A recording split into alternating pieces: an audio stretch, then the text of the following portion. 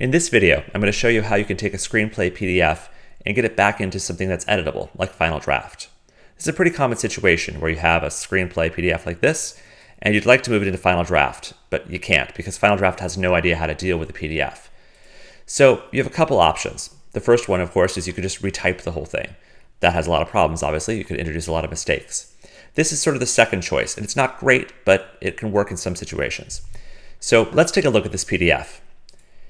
It is just your basic PDF. We're looking at this in preview, and you can see that there are about 120 pages, 114 pages. And what's good about this PDF is the text is actually selectable. So it's not just a bunch of images.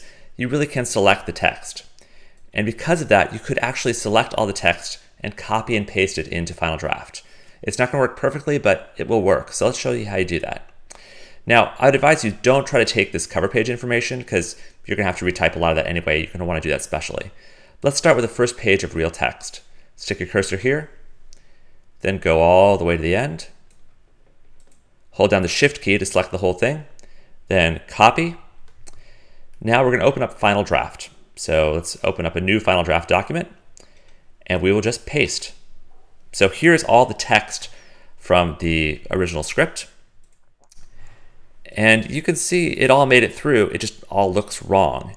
It's all uppercase. And partly that's because it was set to scene heading as the sort of default element when you pasted this in. And so it thinks everything that you're pasting in is a scene element. So one quick thing you can do from the very start, because most things won't be scene elements, is to, let's delete all that.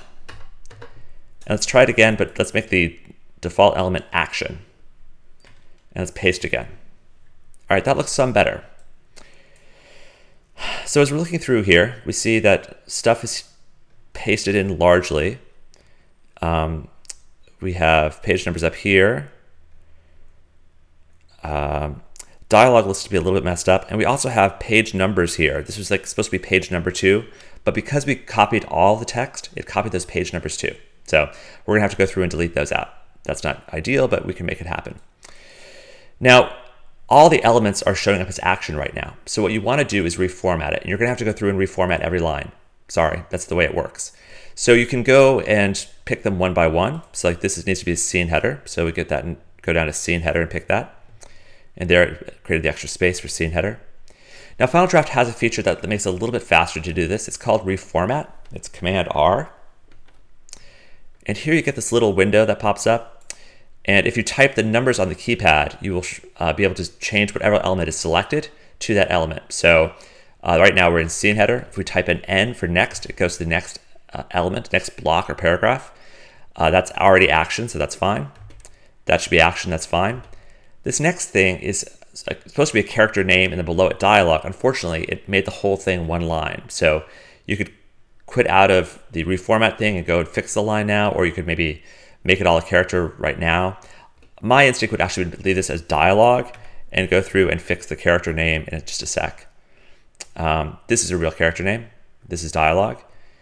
Unfortunately, this line, next line, is supposed to be part of that same line of dialogue. It just got messed up.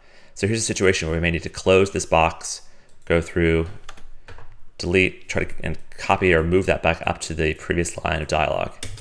So as you can see, it's kind of a hassle. Let's make that dialogue first and maybe it'll work. So this will work, it's just not great. It's going to take you a good couple hours to go through your whole document and do this. And there's a good chance you're going to find some problems a few days later because there were things that weren't exactly the way they should have been when you went through and did this, but it will work. And if you're on a PC, this may be your only choice. The solution I'm going to show you in the next video, called Highland, only exists on the Mac. So if you're on a PC and you don't have a Mac or access to a Mac, this may be the best you can do.